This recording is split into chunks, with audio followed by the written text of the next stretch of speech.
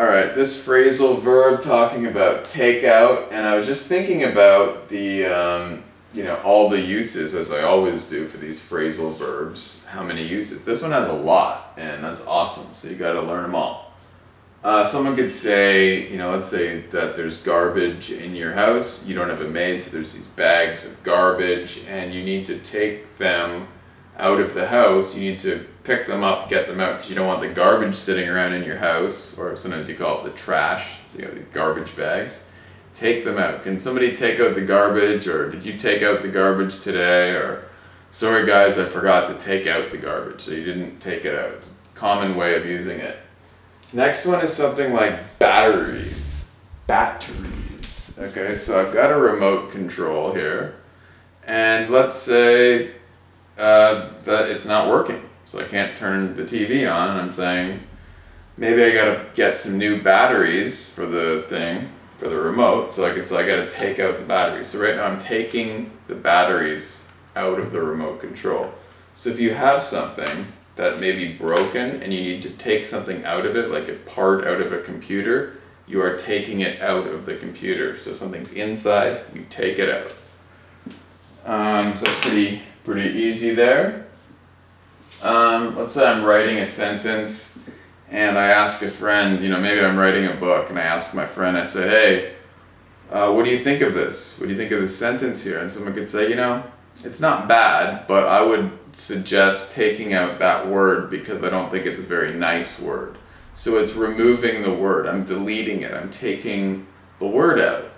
So, I could say, for example, someone might say, oh, I don't like the battery example. You could take that out of the lesson. So I'm just removing it from the lesson if I wanted to remove it. So just to explain what I mean there.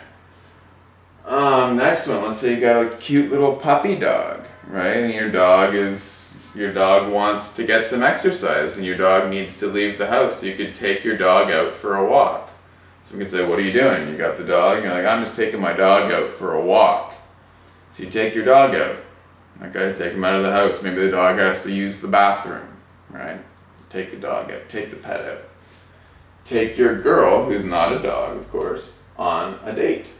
Right? I could say, so my friend could call me up and say, yo, what are you up to this weekend? What are you doing?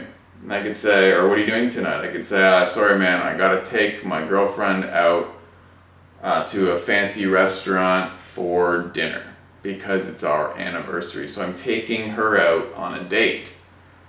I could take her out for a walk, but that's, well, I could do that, but she's not a dog. So if you take them out, it's like you pay for them and you take them on a date. That's taking someone out. And then the last one, let's say I'm being a lazy pig and I'm just thinking, pretty hungry right now and I don't want to cook anything. I'm thinking pizza, and I got my phone out and I call for delivery. I'm calling for takeout. Someone could say, do you want to cook tonight? And I go, nah, I'm way too lazy and I'm hungry. Let's just watch TV and get takeout. So if you get takeout, you call for delivery and someone makes the food, a restaurant, they bring it to your house. That's getting takeout. So you can get takeout, you can take your girlfriend on a date, take your dog for a walk, take your dog out for a walk, remove a word from a sentence, or remove a sentence, or remove an idea, something like that. Physically take batteries out or a computer part, or take out the trash, take garbage bags out of the house, get rid of them. So that's how to use takeout.